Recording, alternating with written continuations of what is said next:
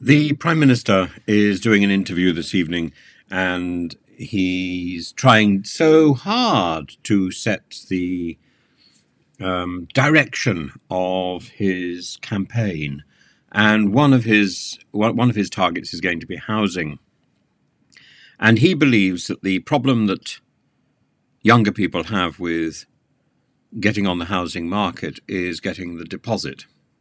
He's, of course, completely wrong, and Nick Robinson will say, well, basically you're a rich kid and you didn't have the problem. And Sunak will insist, no. It's the deposit. I know. He is wrong. The deposit is a problem. And he says, a lot of younger people have incomes where they can in fact afford a mortgage once they've got through that problem. He's right about that too. The problem is not just the deposit, it's the system which is set up. So, for example, if somebody is self-employed, it's almost impossible to get a mortgage, whereas it used to be quite easy. And that goes back to a tightening up of the system under Gordon Brown, but it's a system which has become extraordinarily inflexible.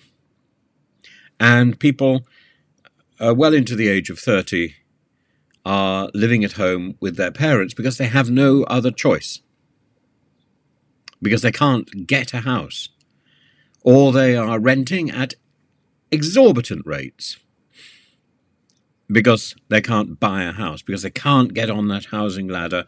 And Rishi Sunak and the Conservatives have been in power for 14 years. It's only now that they notice this. Lenders require income verification, proof to repay a mortgage. Self-employed people typically don't have regular pay slips, making it much harder to demonstrate stable earnings. And indeed, they have to prove with extensive documentation, such as 2 or 3 years of tax returns, profit and loss statements, and sometimes a letter from an accountant, and even that may not be enough to convince a mortgage provider that a self-employed person can do that. And what is ironic is the present government has been encouraging younger people to become entrepreneurs, younger people to be self-employed, and yet then trapping them in the house of mummy and daddy. Self-employed people also have irregular income streams, subject to fluctuations based on their business performance, and lenders may be wary of the variability and the potential for income to dip, but insofar as it dips, it also rises. And people don't want to take the risk. Mortgage providers don't want to take that risk. And there's plenty of other people queuing up for mortgages. Rich, older people who are already established, who may, for example, be getting a second or a third house, holiday home. And because of that perceived risk, younger people who are self-employed are expected to have higher deposits as a form of security for the lender against potential default, and the credit history, maintaining a good credit history. You might say, it's crucial, but it's not always possible. Self-employed people often have more complex financial situations, including business debts, which affect their credit rating and subsequently their mortgage application. And there's a limited number of mortgage lenders that are willing to work with self-employed individuals due to the added complexity imposed by government and not relaxed under the present Conservative government.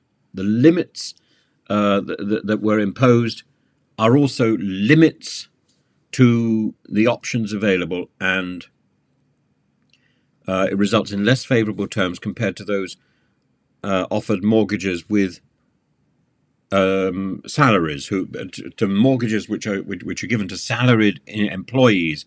It seems unfair that there's this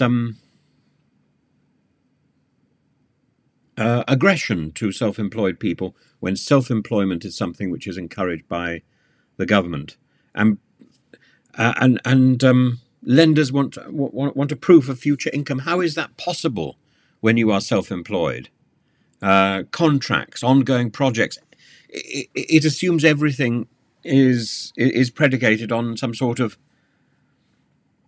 factory methodology. It's not. Many self-employed businesses are quite different, and you can look for the tips to get round this, to organize your business records a little bit more clearly, to improve your credit score, to increase the savings for your deposit, to seek specialist lenders.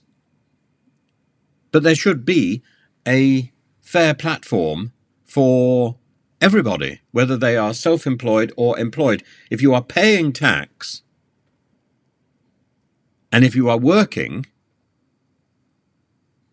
the government should be there to make sure that both employees and self-employed individuals can get on that housing ladder, can get a first home,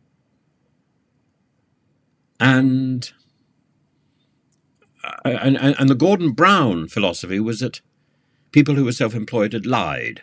Well, some of them did. But that doesn't mean every single self-employed person should then be punished for that deceit. It's a very hostile environment, and it's a very aggressive environment. And I don't think that when Rishi Sunak talks about housing and we'll help people with deposits, we'll help people, first-time buyers, we'll help them with their these funny taxes. No, that's not the problem.